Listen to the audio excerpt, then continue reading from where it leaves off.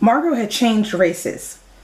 When I rushed in TGI Fridays and left the summer's oppressive triple-digit heat at my back, I searched for a 20-something woman with melanin-filled skin, had hunted from booth to booth when someone had eased up behind me, touched my shoulder.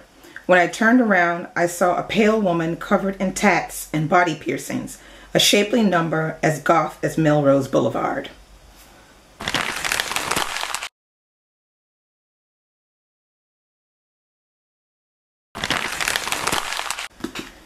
Hey guys, I'm back again and I have for you a review of Bad Men and Wicked Women. This is the new release by Eric Jerome Dickey. The release date is today, April 17th, and this is a review for Dutton Books. Now, I have to admit, this book is totally out of my reading zone because I don't really get into this kind of reading as much. I really do like Eric Jerome Dickey, but as I have said previously, I prefer reading his earlier works. I think they're a lot better. This book discusses a hitman whose name is Ken Swift, and he and another guy who is this African sidekick guy, they are hitmen for a big bad person called San Bernardino. So they do work for San Bernardino.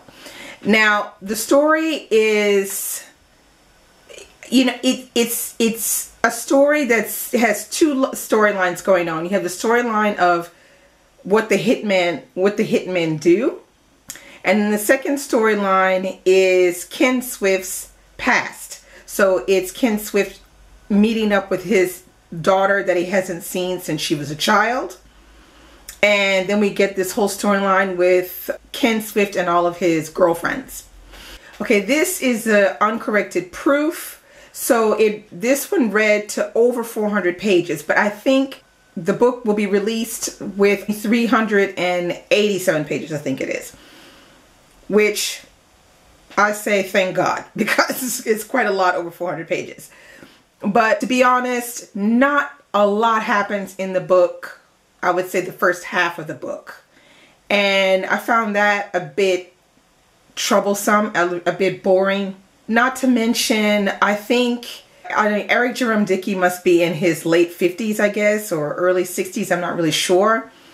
But I have the impression he's trying to write towards the millennials, the up-and-coming young blacks, you know, in their 20s. You know, I think he's writing towards them because there are a hell of a lot of references to pop culture. So if you don't know anything about pop culture, don't pick this book up because you're not going to understand any of the references that he makes. So for example, like he'll make reference to the way someone looks, and he'll give someone who is, you know, up like now in pop culture, like he'll use, like at one point he used Chris Brown and Rihanna.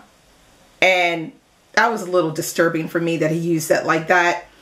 But that's the kind of thing that he does in the book in order to give you the image that he wants you to imagine. He doesn't necessarily describe it fully, but he'll make a line or an expression. So using someone from pop culture so that you know what he means. That can be either or disturbing or not as descriptive enough for you. But if you know the people, you know, I didn't have any problems following the pop culture references.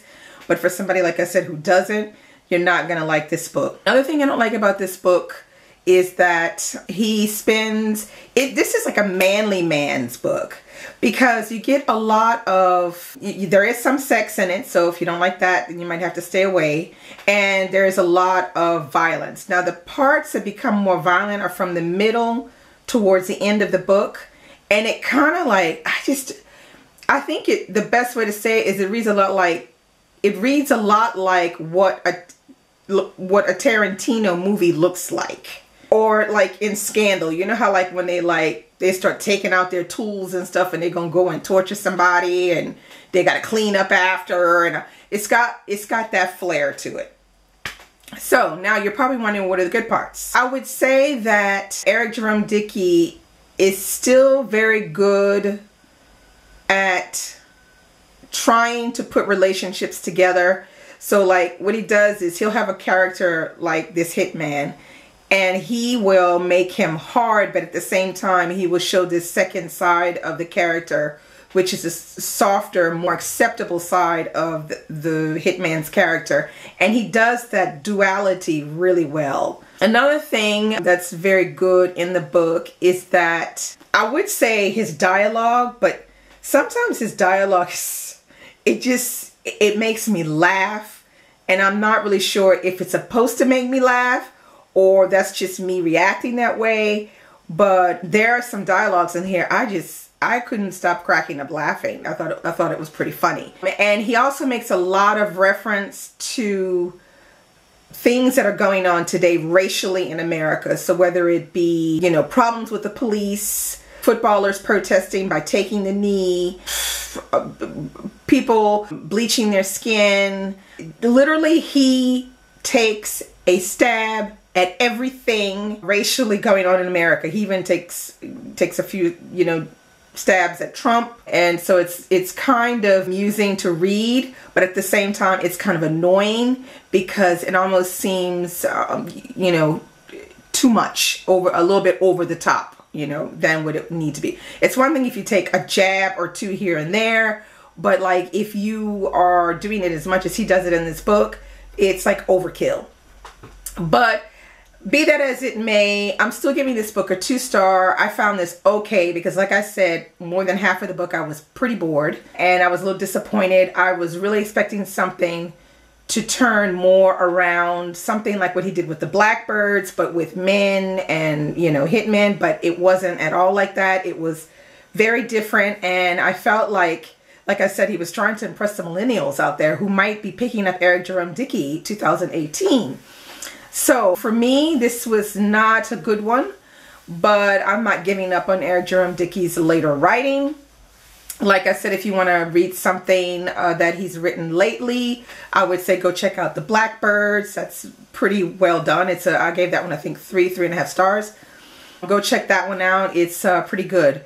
I would say go check this one out if you like that Tarantino kind of stuff, you know, blood, gore, that kind of thing. Go check that out. And yeah, and remember, it's being released today, the 17th.